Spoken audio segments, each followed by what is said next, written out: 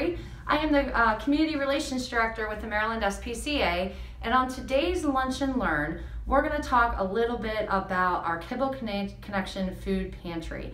Many of you may have seen in the past some of our updates, but we thought this would be a really good time to talk about how the Kibble Connection pantry kind of came to be, its history, and where we are now. So I want to start off with talking a little bit about, again, how the Kibble Connection food pantry came to be. In about 2009, when we know the economy wasn't doing so well, we did have a concern that we would start to see more animals come into shelters, and we sort of looked around in our community to say, how could we help?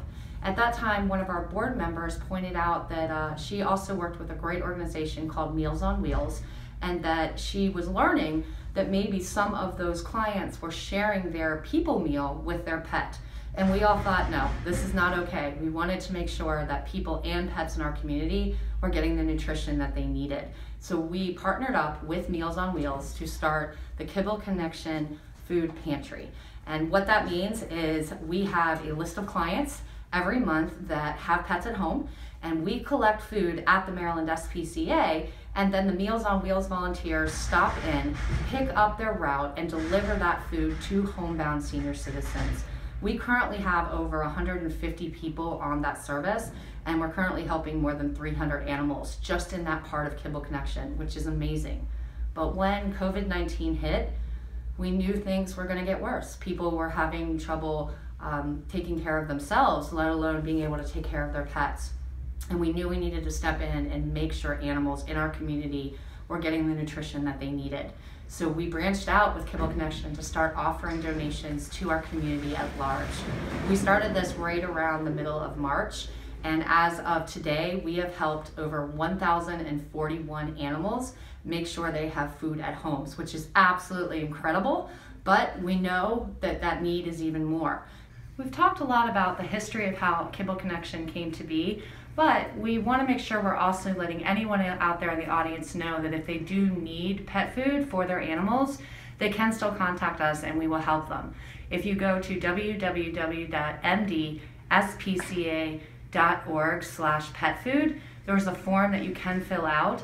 Someone will contact you within about 48 hours to schedule you coming to the shelter and picking up the food. So please feel free to do that if anybody still needs pet food assistance. So I want to show you some really exciting things that are actually happening today. So why don't you come on outside with me and I'll show you what's going on. So I'm out here in our brand new warehouse that was provided to us by an amazing organization called Prologus. We are accepting 26 pallets of pet supplies from Greater Good, another incredible organization and one of our community partners. Greater Good is working with Chewy, which many of you know of, and they really made this possible. We also have our amazing Troy from Alliance Fire Protection here to help us use our pallet jack to move all of these pallets into this warehouse. So come on over with me and we'll check out some of the amazing things that we got. This so far is all the pet food and dog food that we have. This will not only help people at our shelter as we still will pass out food, but this will enable us to help groups across our state make sure their pet food pantries are filled. So this is just some of the dog food. Come on over here and let's check out these amazing pallets. You know, a couple people have said to me today that this feels like Christmas morning, and it truly does for the Maryland SPCA and the pets that are in our community. Without the support, we wouldn't be able to do many of the things that we do. And if some of you are lifesavers or faithful friends, you may have read the story that we put out last month about the Kibble Connection food pantry. But again, this is even growing more. I can't tell you how amazing this is to see all of this pet food. I even see some things like litter and step stools. I know way over here we have some beds. And what's happening is we have amazing volunteers and some of our staff here today to help start sorting all of this so that we know what we have and we can make sure that we're providing supplies to any of the groups and the people in our community that may need it. But that also doesn't mean we're not doing what we're doing at the shelter. So when I mentioned before that we are meeting members of the community to pick up supplies if they are needed, people can still do that. This is sort of adding on to what we're already doing, which is incredible. It also doesn't mean that we still don't need support. So if you're interested, you can still donate from our Amazon wish list. We always accept monetary donations, and all of this will go to helping pets and people in our community and ensuring that the pets that are living in our community get the nutrition that they need and get the safety and comfort that they need. This is another amazing example of it take a village to really help our world. Not only are supporters helping us, but our community partners are helping us, and we've all come together to make sure pets are happy. So I'm Annie Pruitt. I am the Executive Director of Charm City Companions, and we've been invited to the warehouse that Maryland SPCA has secured to take in a very large donation from Chewy. And as always, of late, we have a beautiful relationship, and we have been invited to go shopping. So I'm really excited to be here today at the warehouse. I've been given a little tour. Things are being divided up very carefully because, you know, when we get donations, a lot of times we'll get things like prescription cat food or things like that that we really don't need or can't use.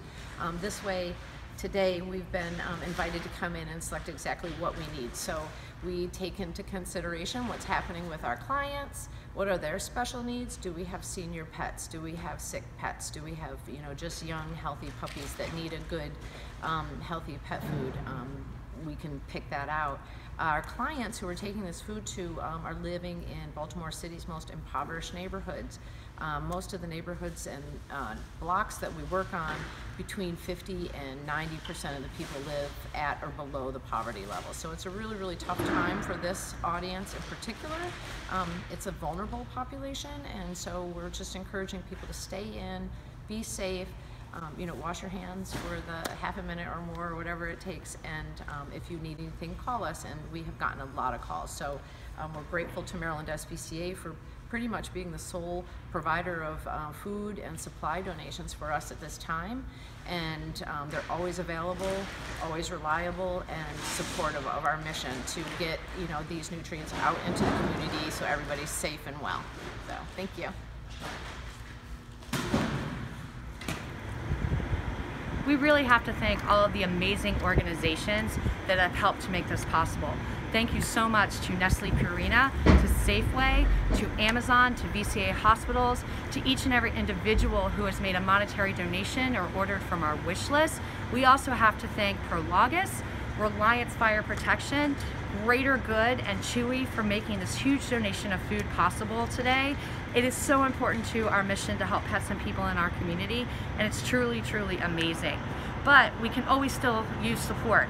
If you're interested in making a donation, you can go to our website at www.mdspca.org/Kibble Connection donation to make a monetary donation. You can also go to our Amazon wish list. And again, we cannot thank you enough, and thank everybody who has helped to make the Kibble Connection Food Pantry a great success.